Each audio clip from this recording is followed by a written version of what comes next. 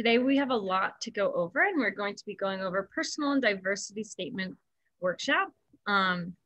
This is going to go over kind of some of the materials you need, and we kind of pulled all you folks and asked what topics you were most interested in learning about, and personal and diversity statements was the top one, and so we're happy to give you guys a workshop on what you are interested in. And so in just a few minutes, we'll go ahead and get started. Or perhaps we can get started now. I think 5:03, and folks can trickle in as we do the intro. So with that, I will pass it along to Elena and Claire to go ahead and get started when Claire comes back. Okay, Claire's back. Awesome.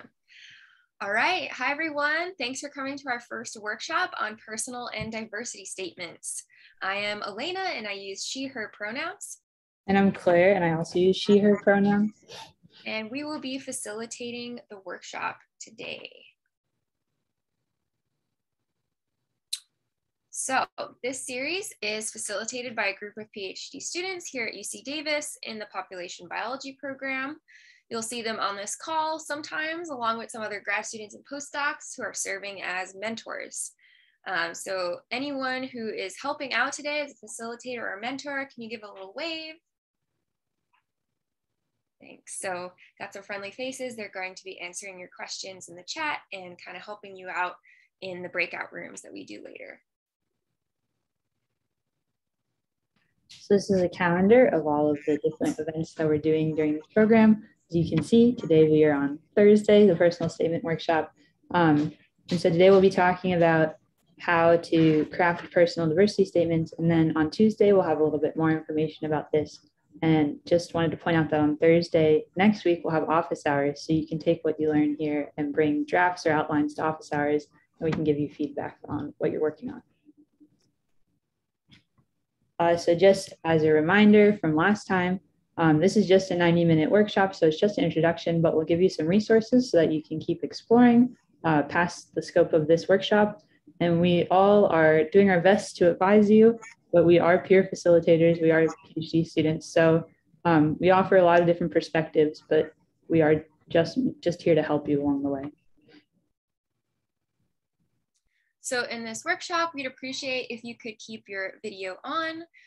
We understand that sometimes you can't, and that's totally fine, but we do have an ask. We also appreciate if you'd stay muted unless you're speaking. And then if you have a question or comment during the session, don't hesitate to raise your virtual hand or type in the chat. And as we said last time, if you have a question, it's likely a lot of other people have the same question, so please don't be shy. And then last, we hope that you will be respectful and curious, and we understand some of this might be review for some people and certain parts may be more or less relevant, but just keep in mind people are coming from different backgrounds and experience levels with this stuff. So we hope that by the end of this session, you will be able to understand the key elements and structure of personal and diversity statements and identify components of your own personal histories that you might be able to include in your statements. So just as an outline for what we're going to talk about today, first we'll do an overview of what personal and diversity statements are and how they're similar and different. Then we'll do some general writing tips and share some resources.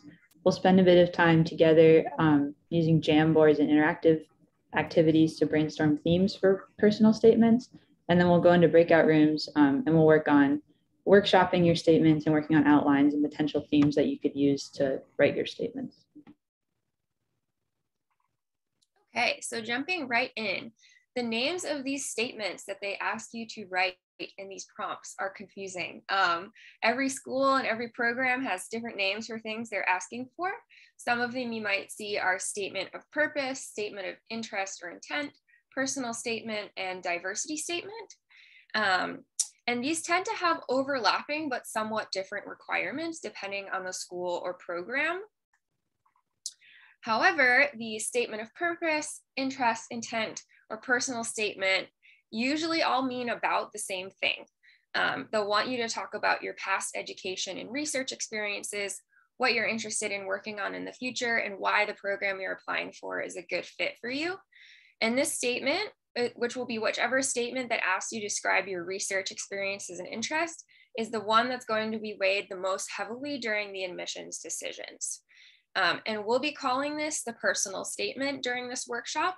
And Claire will speak more in a bit about exactly what goes into personal and diversity statements. But I just wanted to say to be sure to read the prompt and address all aspects of the prompt.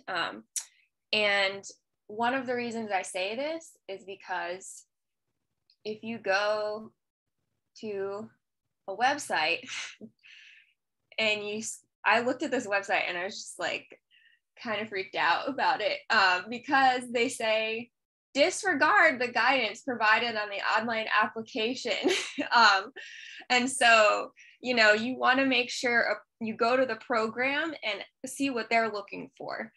So get as specific as possible, right? You want not to look at like the whole school or the department, but like the program and see if they have specific instructions. Usually this won't happen, but it was an example I found and I was like, oh, you really need to pay attention to what they're asking. So that's just kind of a warning there. Yeah, so like Elena was saying, personal statements or statement of purpose or statement of intent are probably, we polled professors and a lot of professors said they're the most important part of the application when they're looking at students' applications. So they're almost always required. I don't know off the top of my head any programs that don't have some sort of like essay, and usually it's just a focus on your research and academic background with the personal narrative thrown in. So you're telling your whole life from the picture of your research and your science, like how have your experiences in the past pushed you to want to do a PhD or a master's program now, and how have they shaped where you are now? And then a diversity statement, they may be optional. UC Davis and the population biology program, and I think the graduate group in ecology also require a diversity statement, and they're becoming more common, but some programs may have an optional one. And they focus more on your experiences and commitments to diversity. So you can either talk about how you have promoted diversity in various groups and organizations you've been in, or how you personally will increase diversity at a program. And yeah. And so both of them are personal narratives, and they're both just about how your past experiences have shaped you and have your journey up until this point has motivated you to want to go to grad school. So a bit more about diversity statements. As Claire mentioned, there's two main strategies. You can talk about how you have promoted justice, diversity, equity, inclusion in your community. You can also talk about how you overcome obstacles related to aspects of your identity. And you know, for both of the statements or any of the statements where you have a personal narrative, I wanted to caution about statements and the trauma that might come up. So, you know, you want to be cognizant of triggering emotions that might come up as you're crafting your statements. And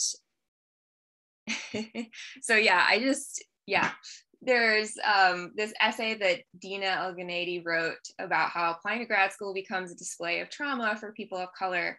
And I thought this quote was really poignant, that white America asks people of color to tokenize and exploit themselves in order to gain acceptance into programs and institutions we are otherwise barred from. So she talks about the feelings of self-exploitation that can come up when writing these statements. And I just want to tell you all that you deserve to go to grad school, even if you don't want to put your trauma on display.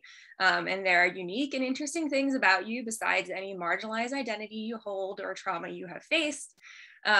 And I'm not going to lie that like largely white privileged admissions committees like to hear nice stories about trauma wrapped up in a neat bow. And I definitely did some of that in my own personal essay about being adopted. But this is a choice that is up to you, and your story is valid however you want to tell it. So just putting that out there. Yeah, okay, so now this is going to be a lot of text, and I'm sorry, but these are the prompts. We're going to go through the prompts that population biology, the program that we're all in, requires in their application. I just thought that I don't know, you may have read the prompts before, but just so that we're all on the same page and everyone is seeing what we're actually being asked in these statements, it would be helpful to go through them. So the statement of purpose, or the personal statement, so they talk about your preparation and motivation, your interests, specializations, and career goals, and your fit for pursuing graduate study at UC Davis. And then they go into depth more in each of these different categories.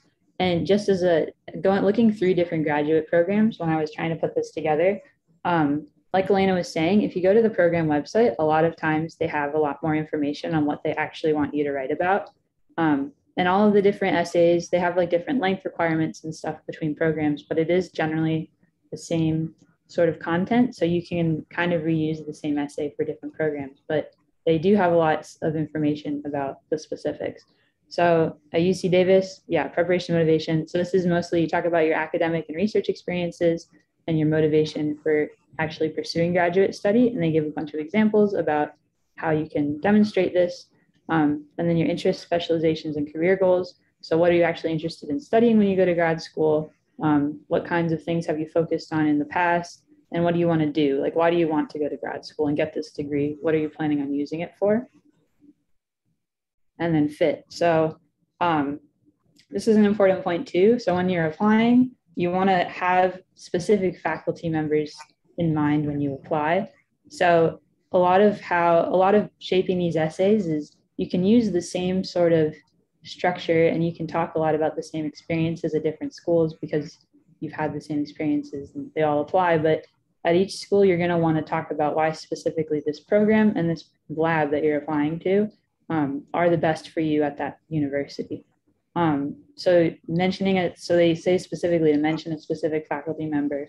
So reaching out to faculty members beforehand and having someone in mind and talking about why all of your experiences and your interests and everything line up the best with this faculty member is how they're going to assess fit.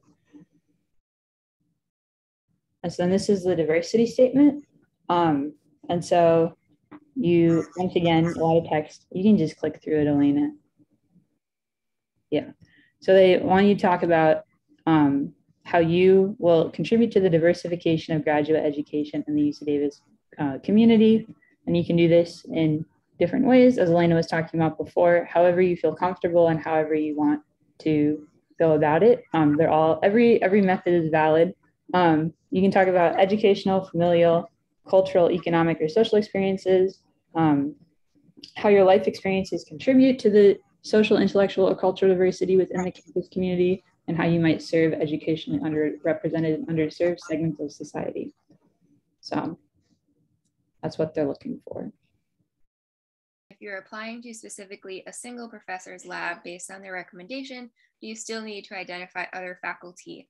I would say no, you don't have to if you really aren't interested in anyone else's labs, but you could also just write down a couple people who you're interested in potentially meeting with. And that way they can sort of set up interviews with those folks. But it's up to you. One is totally fine. I would say no more than 3. I think I saw that somewhere. You don't want to list a bunch of people because then they're like, well, are you really interested in these people? Or are you just kind of coming up with a list? What is the estimated length for both statements? Oh, I think I can look it up quickly. It depends a lot by school though. I know I applied to some schools where it was like 1 to 2 pages. I remember one school I applied to, the diversity statement was like an optional 100-word statement. So it's pretty variable, but probably like 1 to 2 pages on average, I would guess. Yeah, I also think that it's totally valid to reference diversity and equity in your statement of purpose, especially if you don't have a diversity statement. You know, and if it's important to you, it'll probably show up in both statements anyway. Yeah, for sure.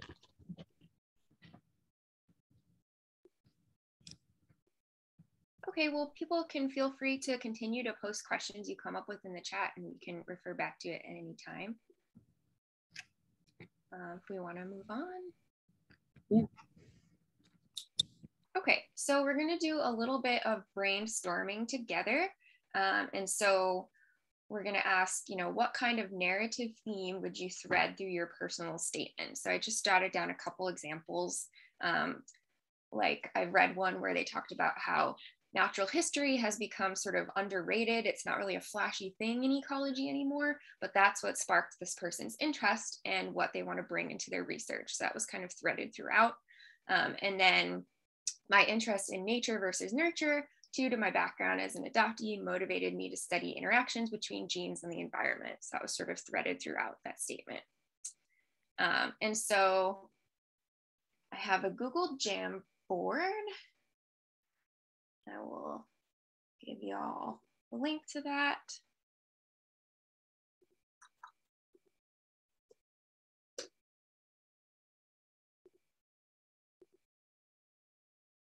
Maybe you can share the screen. Looks like you all can join, so that's wonderful. So if you all haven't used a Jamboard before, what you do is you can make these little sticky notes and write whatever you want on them.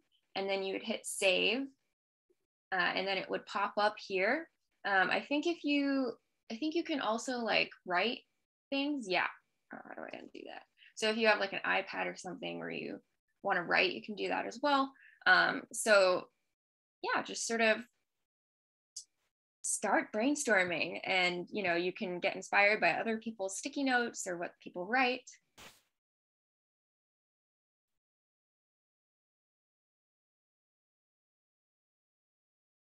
Maybe some mentors can kick us off by writing down what they wrote in their statements. We also have a question in the chat. As a first-gen student, I feel like people don't see that easily or think about it as a valid struggle. Oh, I think this is in reference to a different statement earlier, what Darian was saying. I actually interpreted the question as like how to talk about yourself as a first generation student. I think maybe they're wondering like what's a good way to bring that up.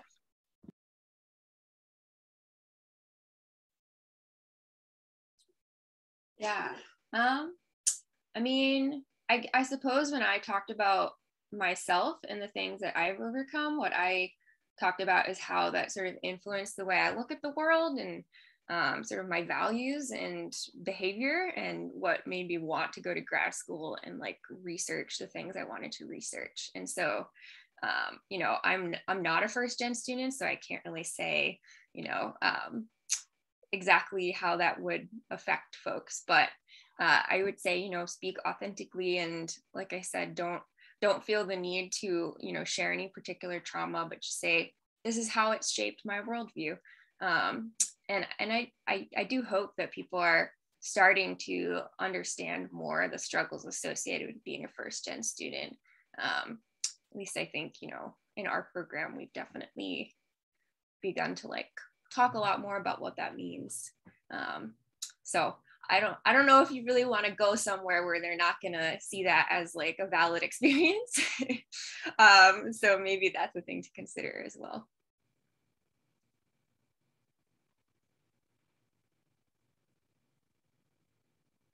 Yeah, and Sivan has a good point about grit and perseverance.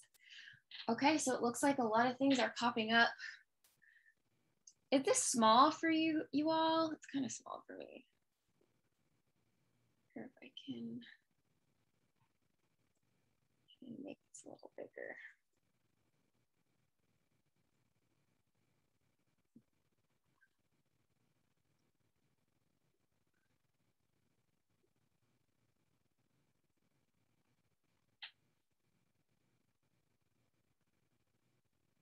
Okay, so I'll read a couple out loud. I don't really know how to make them bigger. It's sort of making everything else except the text bigger. So let's see, anthropogenic ecosystems and or relationships between urban areas and wildlife. Cool, very relevant. Recent wildfires have inspired me to study the interaction between post-fire habitats and communities. What made me excited about learning about the environment, like childhood experiences, that's a very popular one. Growing up as a fisherman impacting how I think about coastal marine ecosystem ecology. These are all so great. I love it. Relevance of climate change and how the study of biology and ecology is one way of measuring its impact.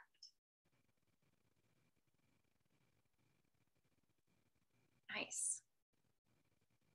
I hope these are sparking some motivation to write your own statements if you haven't had ideas yet. You all are really good at connecting your past experiences to what you're interested in. I don't know, I'm really impressed. I know. Yeah, I feel like as scientists, we're taught sort of how to write a cover letter about our research experiences, but not necessarily how to like thread a personal narrative. So I know that that can be more challenging, and we focused a little bit more on that for this workshop because of that. These are awesome. We'll give people another minute or two to write some stuff down and read each other's. All right. Well, I think maybe it's time to move on. Thanks everyone so much for sharing, and feel free to click on that Jamboard link within the Google Docs link or in the chat if you want to refer back to it. Okay. So now we're going to talk a little about structure. Yeah, shifting gears a bit, answering that question that I avoided before. So I guess the take home is that there's no one right structure, but there are ways that I think a lot of people do it. Like chronological order, if you're talking about experiences, usually is good. It helps it flow. It keeps it more organized. It's nice to have this theme that we just brainstormed going throughout your essay. Generally, I will say that the best way to kind of get an idea of how to set up your essay and get ideas for how to do it is to read a lot of examples. We sent out some examples from various grad students and facilitators and mentors earlier today that are linked to also in the slides, so you can get them later. And just Googling around too, and a lot of examples online. But just seeing how other people structured it, I think, is really like the best way to kind of get a feel for these essays. But here's one method. This is what I did in all of my personal statements. It's kind of just like 5-paragraph essay sort of style, like going back to middle school or whatever. But you can start with a hook, so an introduction, and you start out opening with your personal narrative, your theme, the things that we just brainstormed. I think it's really nice to kind of pick like a story or one sort of thing that you want to stick onto, especially in the personal statement, and use that and sort of thread your ideas throughout that. And so in the hook, I would introduce yourself, say where you are in school, what your current job is, any important identities, and state upfront why you want to go to grad school just from the start. And then in the body, this is like where you explain your science, your commitment to diversity, your relevant experiences that you want everyone to know about on the admissions board. And a chronological order works pretty well for this. My essay kind of just ended up being like a journey through my most recent academic and research and organization experiences in the middle. And this is good too if I remember I wrote like a really long version for one school, and then for other schools I would just cut out various parts of it and take out words and stuff. So you can kind of keep this the same between schools. So don't be discouraged by having to write a lot of different essays if you're applying to different places.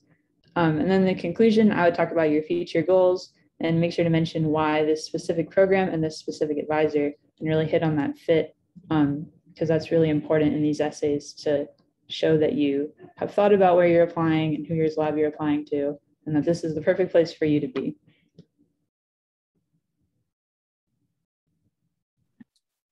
Okay, so I have some do's and don'ts of statement writing. I just tried to find some of the more common mistakes that people tend to make, including myself.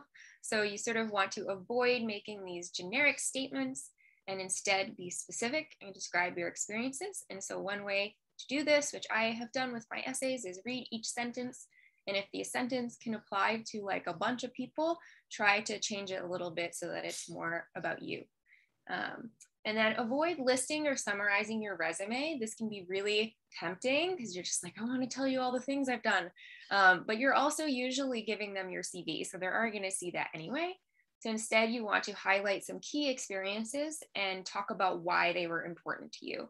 So one sort of mini structure within a paragraph might be to say, this was an experience I had, this is how I've grown from it. and why it made me want to do X, Y, and Z things at this school. You also want to avoid a long intro talking about growing up doing nature activities, also very tempting. A lot of people talk about being out in nature growing up. And you can still talk about this a little bit, but make sure you have sort of a concise intro and make it unique to you in some way.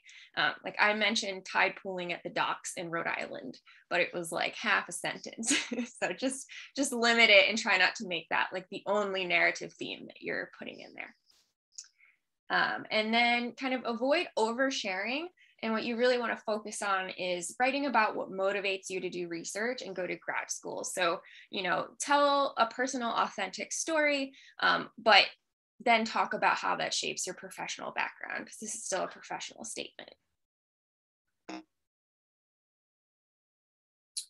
And then just some general writing tips. Keep your essays concise, clear, and free of errors. You already said be authentic, but don't overshare. Write about topics that are unique and meaningful to you. Again, thread your themes throughout your statements, and then the statements should complement but not repeat each other. So go back and forth between them and make sure you're not kind of saying the same thing over again. We also surveyed some professors and got some quotes for them about what they look for in these statements. So here are some there, talking about what the major factors that have shaped you as a person and what your ambition is. Again, try to avoiding that when I was a kid kind of narrative. And then a good statement shows personal growth, motivation, and maturity. It can include challenges you've overcome to show resilience and determination. It's an opportunity to showcase your communication skills. So it should be structured like an essay and well written. And they do want an understanding of who you are, so it doesn't have to be totally formal and dry. But then, of course, the next one says not too personal.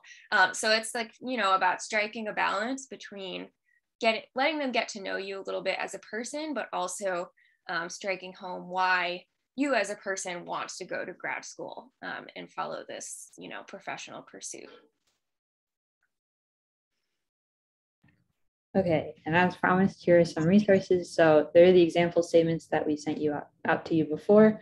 We do ask that you don't share these beyond this program. We have removed some names and identifying information, but it still is their personal statements that people have written, and we just wanted to give them a little bit of privacy. And then we have a link to this great document of various do's and don'ts tips for statement of purposes. That was written by professors in the admissions committee. And then there's a PowerPoint. So when you click on that last link, it's going to start to download something. Just don't be alarmed. It's a PowerPoint that NIH put together. That's a list of personal statement tips, and it has some really good advice about structure too. And it's not specifically for ecology, but a lot of the tips still rung true to me. Okay, so now time for more questions, if anyone has any. And I think it's time, it'd be good to take a couple-minute break now too. So there's a question in the chat about, is there any difference between a personal statement and a statement of purpose? So usually they are about the same thing, that what we found in our research of all the different names out there. But you just want to make sure you answer whatever they ask in the prompt. And so some of them might have more of a personal spin to it. For example, if they don't have a separate essay for personal history or diversity, they may ask you to emphasize that more in the statement of purpose or personal statement. But if they have two essays, they might have more of an emphasis on one versus the other. So just make sure you're reading the prompt. And if you can find example essays for that particular school or program, that's even better, because you can see what other people have written. So there's another question in the chat about how far back can you go when you talk about your experiences. I definitely talked about, I think I talked about things that were more than 3 years out. I talked about all of college. I would say, I think people say to avoid talking about when you're a kid because it's not super relevant necessarily to like what you're going to research now. So I guess all relevant recent experiences, and then use recent however loosely you want. At least for me, when I took a year off to work after college and then applied to grad school. And experiences that I had like my freshman year of college definitely still were very relevant to the things that I wanted to study, and had shaped me recently enough that it felt really important to include them. But I kind of think it's more of a judgment call. Like if you were doing something, if you don't think that what you were doing freshman year isn't important, then don't include it. But if you do, then I would stick it on. Yeah, I would add to that and say that like if you think something was important and pivotal to you, you should include it. Like I also took 2 years off after undergrad, and I like opened my statement by talking about this like really influential PhD mentor I had when I was in high school, and I was working for her in salt marshes doing field work. And she was just this like really strong female role model for me. And so I mean, it was a high school experience, but I included it in there. I also think limiting it to a certain number of years is kind of an issue if you're like a returning student, or if you're like getting a degree in something different than you had done before and worked a while. You know, I just think that's kind of like, sure, in a professor's mind, what might be like the perfect path to getting to a PhD is like high school, college, PhD. But like obviously not everyone is doing that. So I think just speak to what was important to you, and that should come across, and whoever you want to work with should sort of want to see you as a whole human person and what was important to you. Yeah, Kirsten. I just wanted to say, addressing that kind of like last 3 years statement, I completely agree with everything that was just said. I think I would lean towards like highlighting or dedicating more times to like polishing that part of your CV up, maybe, just because it's likely that you have more relevant experiences in the last few years. But again, everyone follows a different timeline. So maybe you did college and then you went and worked in a coffee shop for a bit, and then you're just starting to come back to it. And so maybe the last 3 years are not super relevant. But yeah, just highlighting the stuff that's most important in your CV, I think is not a bad idea when it comes to the timeline. But yeah, next session, we're going to talk more about where these statements fit into the whole application. And you can also come to office hours next Thursday to work on these some more if you want, or do whatever you want at that time. That's really just for you. And then again, there are some opportunities for you to connect with us or dig deeper. So our website has more resources, as well as the link to this slide and eventually the link to this video. And then we've got our Twitter handle, and you can feel free to email us as well.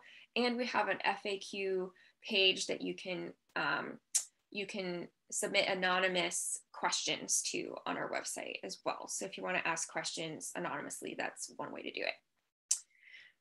All right, I'll leave this open for a minute so folks can, you know, give each other their different Twitter accounts and email addresses, but y'all can feel free to head out, or if you want to remain and ask questions. Thank you so much for coming, and we'll see you next week. Yeah, thank you guys.